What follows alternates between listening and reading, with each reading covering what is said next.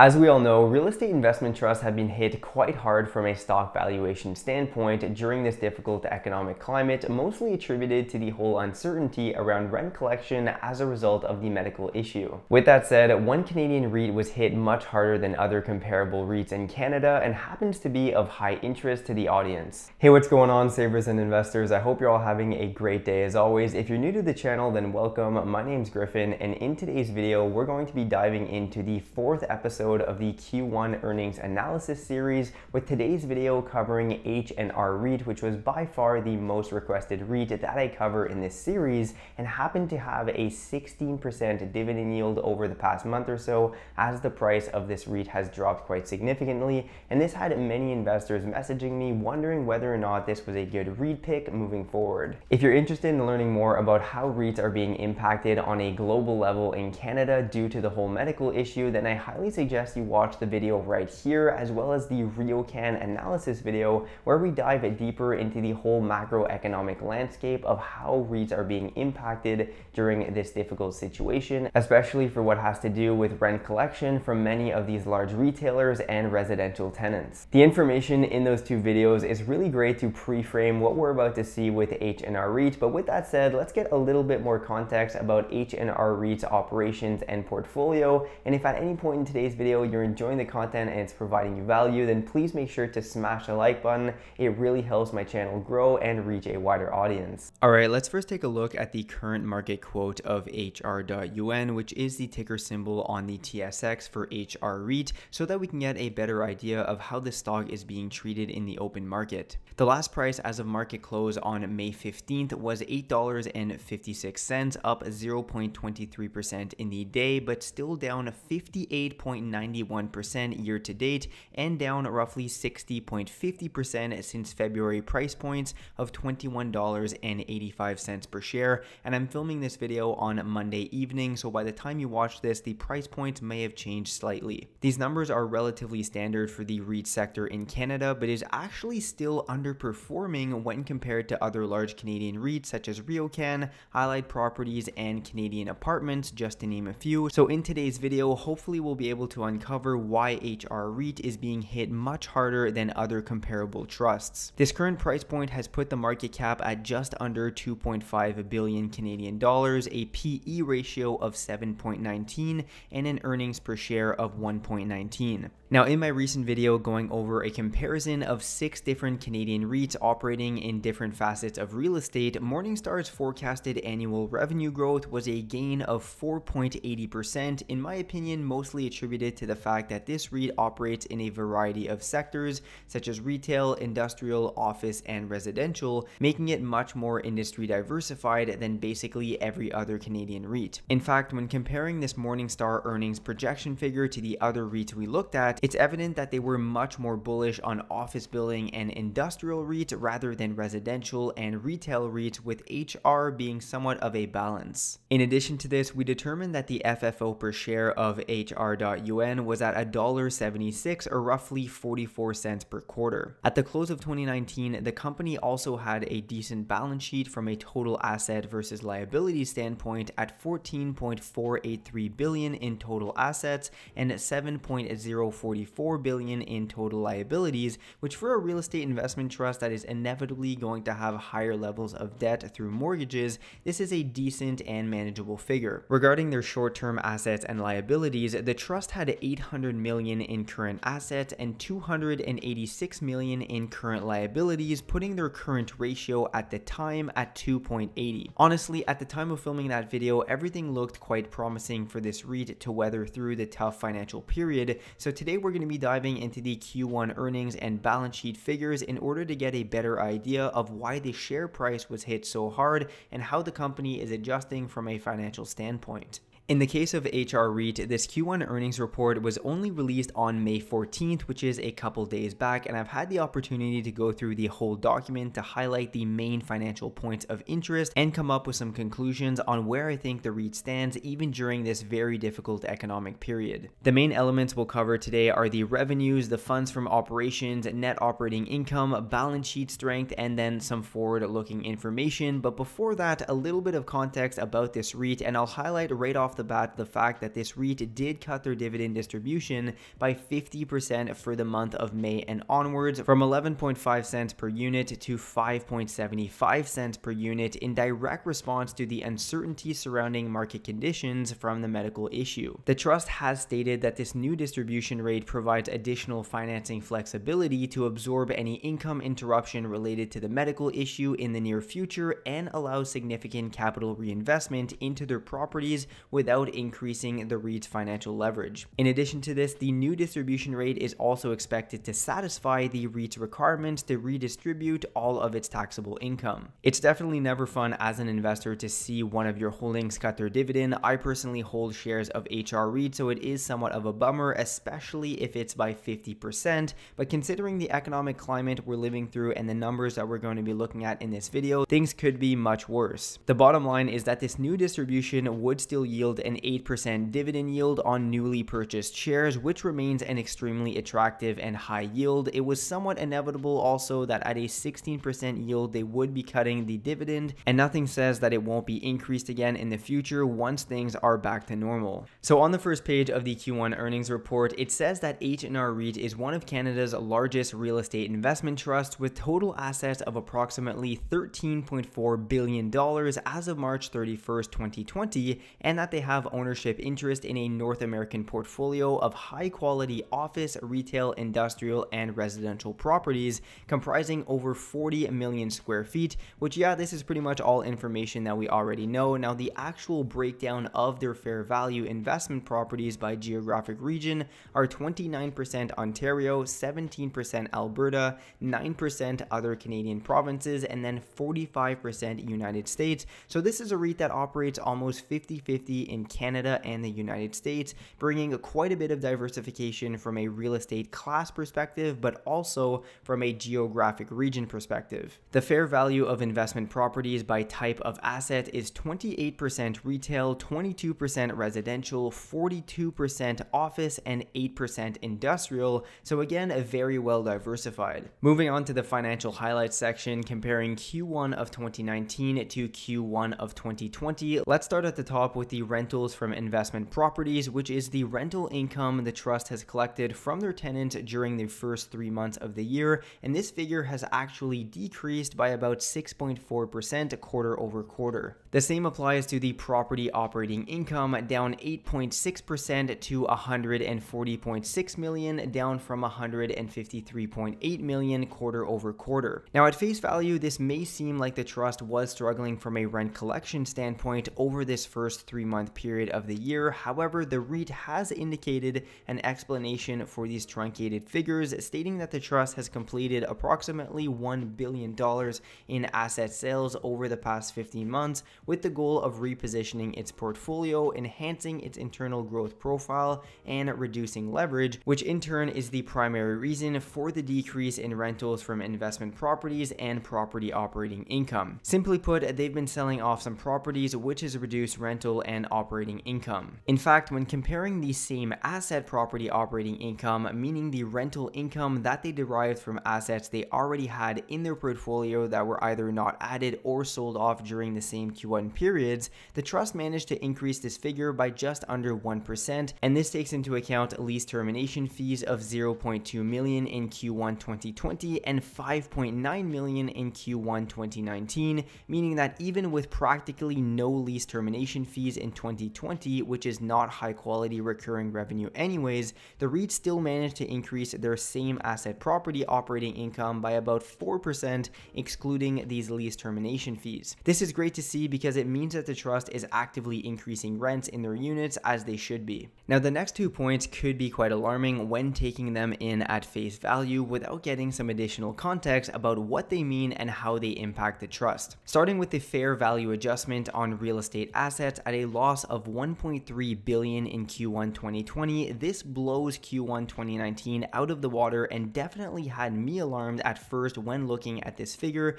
considering I hold shares of this trust. While this could be interpreted as maybe a loss incurred from selling pieces of real estate, note that this is not the case. Rather, it's a reassessment of the fair market value for the trust's real estate assets, which is conducted every single quarter and highlights the current price that the trust estimates that they could get for their real estate if they were to sell it in this period, considering the market climate and other factors. This is pretty much the same as if you were to reassess the fair market value of your home every quarter and saw the fair market value fluctuate through time, which obviously you would never do, but with a publicly traded real estate investment trust, this is a practice that many of them conduct for accounting purposes. Basically, this just means that the trust didn't actually sell off 1.3 billion in assets, rather it's a paper loss on the equity value of the real estate assets. Quickly going into more detail on this point, on page 7 of the financial statements, they indicated that this drop in fair market value is mostly attributed to a difficult market situation resulting from the medical situation by accelerating challenging conditions in the retail landscape, impacting the market pricing of retail properties, which, let's remember, 28% of their portfolio is retail focused. And then also that the energy sector is facing challenges that have impacted the credit quality of many companies operating in the industry. In fact, the fair market value of H&R's retail portfolio has dropped by 659.9 million, and the office portfolio has dropped by 679.5 million, which, remember, are temporary paper losses as the market fluctuates. Management and the board of H&R strongly supported taking a more proactive approach to updating fair market values to ensure prudent financial reporting practices, and should the retail industry recover and energy industry conditions improve, H&R will have the opportunity to update fair values as market conditions evolve in the coming quarters. With all that said, I found it very important to go into detail on this point in order to offer all you viewers some proper explanation about what this $1.3 billion loss in fair market value was, but all things considered, unless the trust sells a large portion of their portfolio at a loss in the short term, this should not dramatically impact the day-to-day business model of the fund, which is collecting rents from their tenants. One element that is important to keep in mind though, and that could potentially represent a true material loss in the future for the REIT, would be if the retail landscape is forever changed as a result of the medical issue and the transition to online shopping in the next 10 years. I honestly think that the medical issue is more of a temporary 6-month to a year type of setback for retail, with still the bulk of all retail sales being in brick and mortar locations in Canada. But as a long-term outlook for the next 10 years, for example, it is a possibility that the fair market value of retail real estate would drop in value, having an impact on the value of the trust's assets, but that is just something to keep in mind for the future and doesn't necessarily impact the REIT in the short to medium term. Moving on to the next point, H&R REIT posted a $1.02 billion net loss in the first quarter of the year, which again, it could be very alarming at face value. This, however, is attributed mostly to that $1.3 billion paper loss in fair value as we just spoke about, and when looking at the comprehensive loss statement, it's quite evident that this is the primary contributing factor. In fact, if we didn't take into account this $1.3 million paper loss, the trust would have posted a $254 million comprehensive gain over the quarter had we taken everything else into account and not the fair market loss figure. In any case, if you've watched any of my previous REIT focused content, you're most likely aware of the concept known as the funds from operations, or FFO for short, which is a much better metric to keep track of a REIT's financial health because it doesn't take into account the gain or loss on sale of property or fair market value losses. The FFO only takes into account revenues, depreciation, and amortization, and then subtracts any gains from sale of property, meaning the FFO is much more indicative of the financial viability of a REIT because it only accounts for the high quality rental income derived from their tenants. HR REIT's FFO for Q1 2020 has only declined by $900,000 since Q1 of 2019, translating into an almost flat FFO per share at $0.45, which is good news to see. In fact, when comparing the FFO per share of Q1 2020 to Q4 of 2019, this figure has actually increased by 1 cent per quarter, which isn't all that much, but still represents a 2.3% increase quarter over quarter. The FFO payout ratio, which is basically the same thing as a dividend payout ratio for a regular company, is 76.5% in Q1 2020, and that is very healthy for a REIT considering that their whole business model requires them to redistribute a high percentage of their earnings back to shareholders. In comparison to this, RioCan's FFO payout ratio was 77.4% in Q1 2020. Now, keep in mind that this FFO figure would be highly impacted if revenue figures were to be truncated from delayed or missed rental income over the course of 2020, so it's going to be very important to properly assess the trust's income generating viability for the rest of 2020, which leads me into the next point, and that is the percent of rental income collected during Q1 and then also April and May. If you remember from my RioCan video, one of the main elements of uncertainty was how severely the revenues would be impacted in Q2 of 2020, and it so happens that HR REIT has included a rent collection table showcasing as of the time of document creation on May 14th the percentage of rent that was collected for the months of April and May. Let's keep in mind that based on the revenue figures for Q1 that we just looked over, rent collected was basically unaffected, but let's now see how the trust is coping for the start of Q2. Starting with the office tenants representing 44% of the total rent, April and May collection are at 99%, which is phenomenal, not to mention that these figures can increase any day as rents are paid. The next category is retail, representing 33% of the overall rent split between enclosed malls and other, which unsurprisingly is by far the most affected real estate category because many retailers are temporarily shut down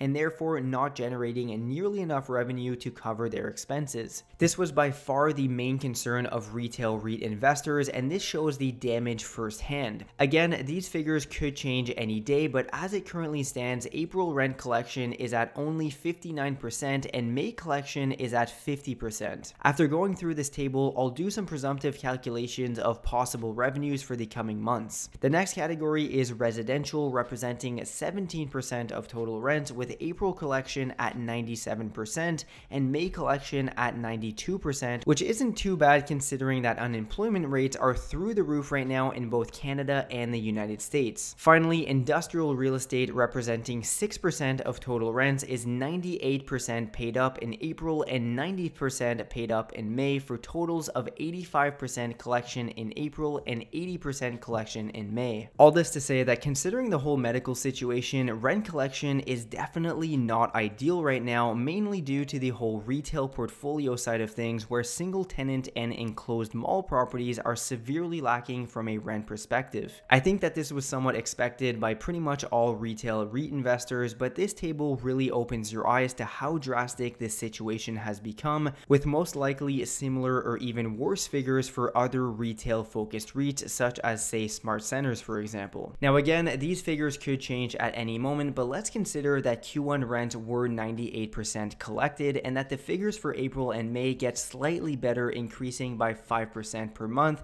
with June being at 80% collected. This theoretical figure would put total weighted rent collected at 85% of Q1 revenues. So at 85% of Q1's 279.7 million rentals from investment properties, this would put Q2 rentals at $237.15 million,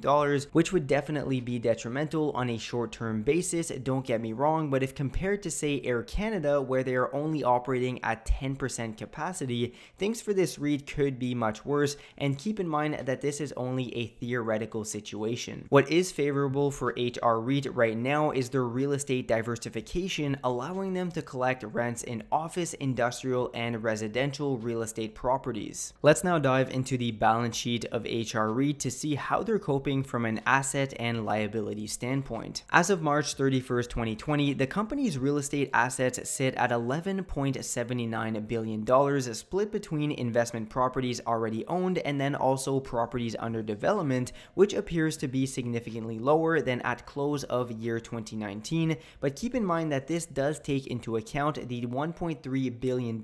in lower fair market value of their buildings. Cash and cash equivalents have increased slightly, with total assets actually staying relatively flat if we were to not consider that paper $1.3 billion loss. From a liability standpoint, the trust has actually managed to lower its total liabilities by about $200 million, and this is primarily attributable to the debt section, where HR has paid off the entirety of their Series P and Series F senior debentures, which both carried the highest interest rates of their outstanding debentures for a total of roughly $337.5 million. It's always great to see a company work on lowering their debt levels, especially since these debentures are not mortgage debt. Speaking of mortgage debt, however, HR's closing mortgage balance as of March 31st, 2020 has increased slightly from the unfavorable exchange rate American outstanding mortgages, and since they didn't repay any mortgages down in Q1 2020. Finally, the debt to total assets of HR REIT was 47.9% at March 31st, which is quite standard for a real estate investment trust, as it's in the nature's company to carry a higher level of mortgage debt, and in contrast to this, RioCan's debt to asset ratio is 43%, which is quite low. All in all, nothing too major in HR's balance sheet that stands out to me. In fact, they have a debt to equity ratio that is healthy and lower than many other Canadian REITs, and having lowered their distributions, the trust should be in no real issue to stay afloat even with potentially truncated revenues. Now that we have a good idea of HR REIT's income, balance sheet, and operations during this first quarter of 2020, let's speak about what my final thoughts are on the company. First off, after reading through most of this quarterly income statement document, it's clear that the REIT will be facing some temporary financial setbacks in the coming months, but considering the scope of financial damage in the broader economic landscape, things could be much worse, all things considered. What has saved HR REIT has been their diversification of a real estate asset categories operating in office, retail, residential, and industrial,